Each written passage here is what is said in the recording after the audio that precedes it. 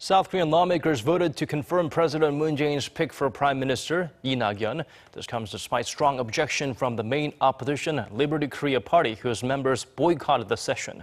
The Assembly's Intelligence Committee also adopted a report on the outcome of the confirmation hearing of Intel Chief Nominee Suh Hoon. Kim Min-ji has the latest from Parliament. In a plenary session on Wednesday, the National Assembly voted to approve the appointment of Prime Minister nominee Lee Nak-yon.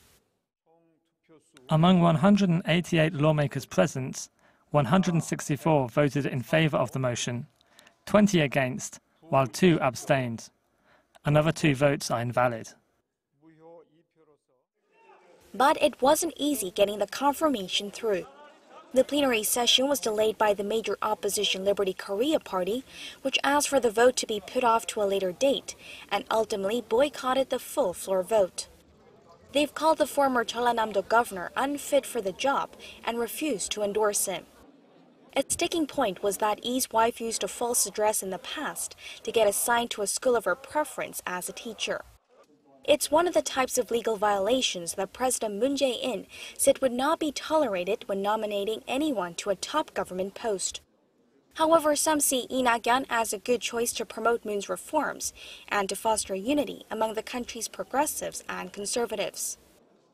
Lee's confirmation will likely give some momentum to the Moon Jae-in administration still less than a month old. The Prime Minister, according to the law, has the role to recommend cabinet ministers who the president can then appoint. The National Assembly's Intelligence Committee on Wednesday also adopted the report on the hearing of Suh Hoon, tapped to head the National Intelligence Service. Unlike the Prime Minister, Suh's appointment does not require a vote.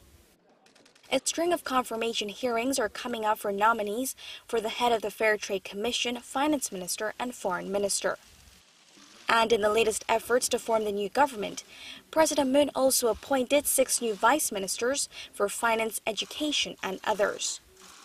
For now, the president has been running state affairs with cabinet ministers from the previous conservative government. Kim Min-ji, Arirang News.